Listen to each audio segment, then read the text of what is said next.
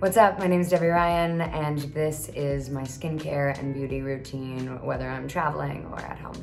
These little stickers, which are fun to wear out during the day, but also cute for if you have little breakouts. I start by clearing my skin, taking a washcloth and wetting a corner and wetting my face.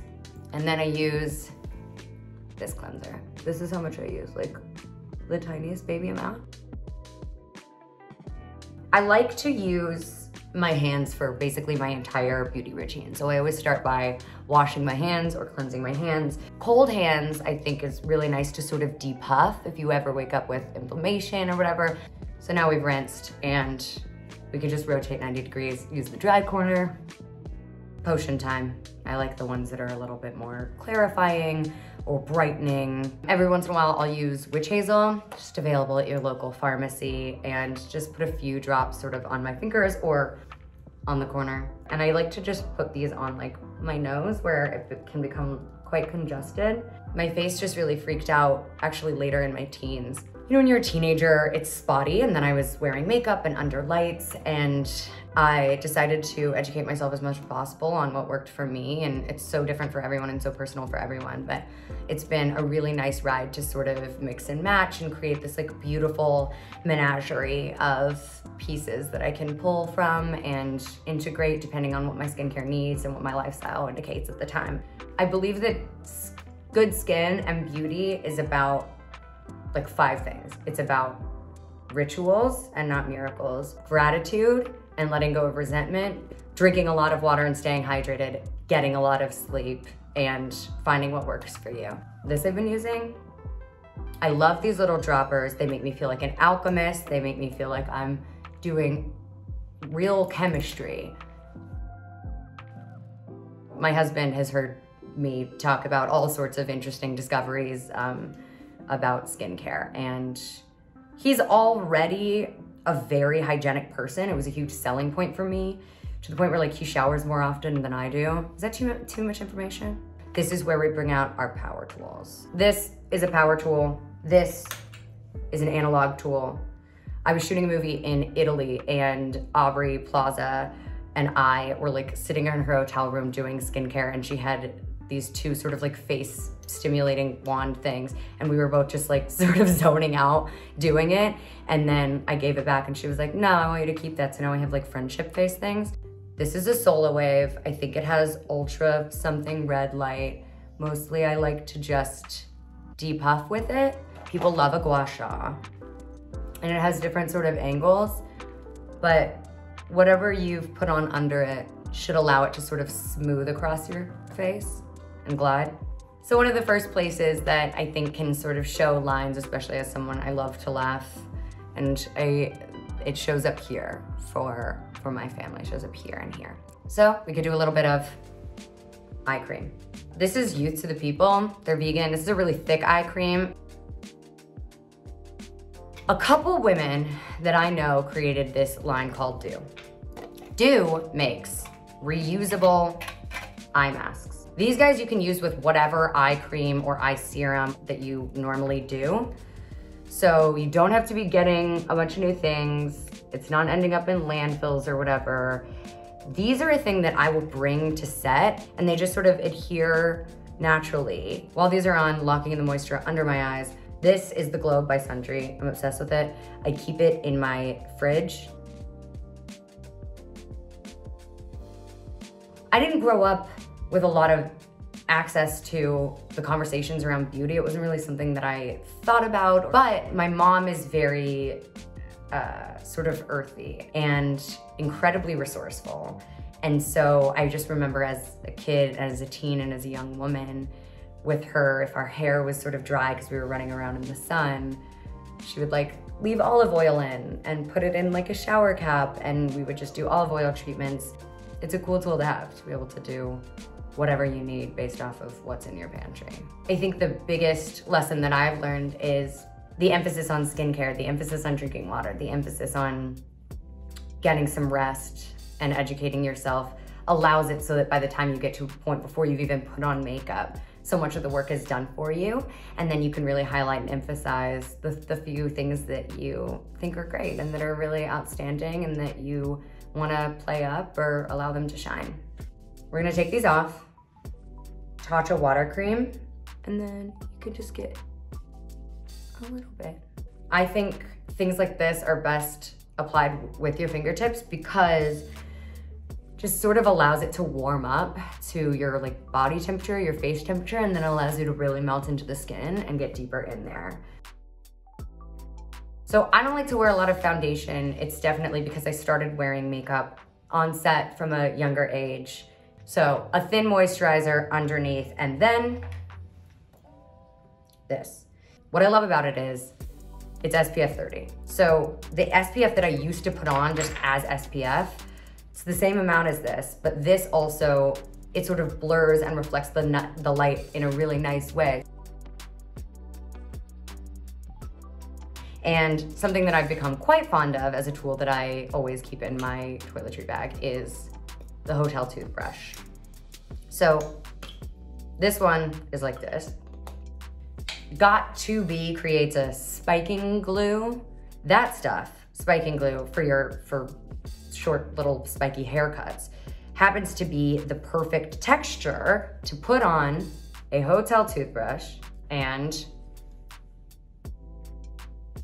flick up your brows. I like to come from the opposite side. So for my left, I like to use my right hand and sort of pull it towards the center to really get her vertical, and then I come from the left side on the right brow. I try to avoid doing too much from them. We all over tweezed, and if you are blessed enough that they grew back, which fortunately I rehabbed mine back onto my face, and now I'm gonna keep it minimal. I think being an actor, you have to be pretty neutral, right? You have to be able to sort of serve the story and the timeline and the environment. And so a lot of the things that I do to my face aren't permanent because I like being able to not only adapt as different sort of trends and things happen, but also as different roles come up, be able to embody those girls. So I first learned to do makeup in the passenger seat of the car when my mom would drive me to auditions. And 15 years later, have married a touring musician. And so I can also do it on a moving bus, on a plane, in an airplane bathroom. I can do it in a car on the way to a red carpet. I'm not into full coverage. I like it looking like skin. I like seeing some like freckles and some redness and some imperfections. So I'll use a foundation that sort of is like sheer, truly that much. This is not gonna surprise you. Fingers. I normally just do it really like sort of under my eyes because I don't sleep at night. I have some redness here and some dryness here right now. I like just putting vitamin E oil on my lips or whatever lip balm you use, and then just sort of outlining with the washcloth. If I have 3 pieces of makeup with me, this is one of them. It's like a cheek tint. I think it's like always nice to just feel your cheekbone and then just follow that. Just, you know, bring some dimension to your face. Maybe you use your pinky for your brow bone. You can also put it under your eyes. Lush, the brand that has like bath bombs, has this like tint stuff that has some gold in it. I don't know if you're meant to put it on your face, but it hasn't made me break out. So I'll just tap it on some of those places. I'll tap it on the inner corner or maybe even on the globe of the lid. And it just grabs some sort of glowing and catches the light in a way that's pretty. And again, sort of just blurring. So this is what I use every day. And I usually just use it on the outer corner. I'll go like underneath and sort of fan it out instead of up. When I was shooting the movie Night Teeth, in which I play a vampire, I knew that I could get away with wearing burgundy eyeliner and maroon eyeliner and burgundy mascara. And then one of the last scenes we shot was a pivotal scene in which I become really emotional. As that's happening, I begin to cry. And afterwards, I realized that when you cry with burgundy mascara and crimson eyeliner on, that it looks like you're crying blood, which is I wish I could say was a character choice for playing a vampire, but truly, it's also a sweet flex on your enemies. I love this balm. It's a really pretty iridescent thing. And I just like put it on my lips. I try and keep balm or something moisturizing on my lips all throughout the day. And then that's it. This is how I would normally sort of go out into the world and be a person. However, my husband, who, there's no better way to say it, is an international rock star, has a show tonight. And so I wanna go to that show and I wanna scream my face off. So this is how I amp it up. We take it from day to night. Also, even with a smoky eye, I start like at the edge of the colored part of my eye. I will smudge a little bit of brown or whatever eyeliner, and then I'll sort of blow it out. This Victoria Beckham goldy color, I quite like. I put it under, smudge, blow it out.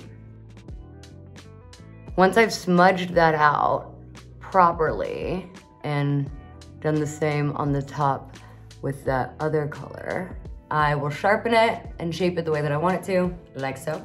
And then the extra that's on the little blurry thing, I'll just smudge onto my eye in that like twiggy shape.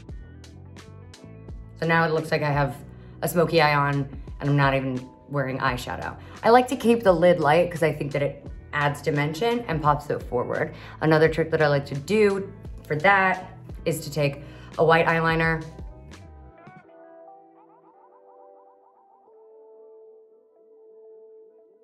so this is just the Armani concealer. So I don't wear blush for the shows because I dance a lot and my face naturally blushes, but this highlighter has some pink in it, catches the light in a really pretty way. Straight on, dab, perfect, easy. I'll do one more coat of mascara, this time on the bottom as well to emphasize what's going on over there. Use a great nudish, pinkish liner. One of the things that I love is just a little bit of shine. I got a packet of Swarovski crystals. I'll carry lash glue and I will put one sort of right under my eyes.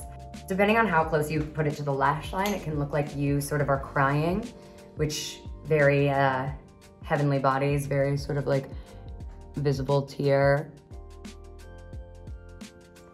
Okay. It's nice to sort of start the night with your hair polished. So for me, the best thing to do is put a little bit of coconut oil in it or whatever sort of moisturizes it. Grab it, swoop it back. My friend Kristen S. created these fringe pins at Target and I'm obsessed with them. And this is what we got going on. That's absolutely the most and the least that sort of on average goes into my routine, getting ready for anything life has for me. And tonight, it's a show. So if you'll excuse me, my favorite band is about to go play some music and I'm about to go scream my face off. Have a good day.